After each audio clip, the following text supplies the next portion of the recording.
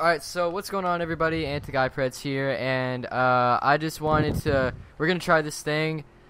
Basically, there's a convenience store that right down here that we kind of shot up, and so, like, you know how the doors will be locked, so let me show you an example. You see how the convenience store says it's closed, we can't get in it. So, Marcus, go ahead and shoot out all the windows. Go ahead and shoot out all the windows. We're gonna try and actually get inside of this locked convenience store.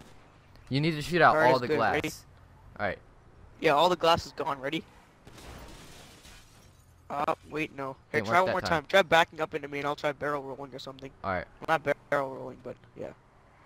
Alright, ready? Alright, 1 second. Hold on. Alright, here we go. Let me just see how to barrel roll. Oh! Alright, wait, yeah, I did it! Alright, he's in. Alright, I think the doors are locked.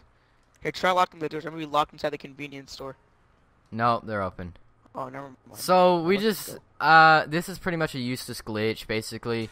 You rob a convenience store, the doors will lock, and then, you gotta shoot out all the glass on one of the doors, and the person has to barrel roll, and you ram them with their car, and they'll, like, fall in. And if you want to get the doors locked again, all you have to do is just drive away, but this is a useless glitch that really has no purpose. Wait, are cops able to get in here? Well, if the door's open, then yes. Oh, well, I didn't know. Anyways, yeah, thank you guys so much for watching. If you enjoyed the video, please go ahead and give it a like. And to the next one, of course, peace out, gamers.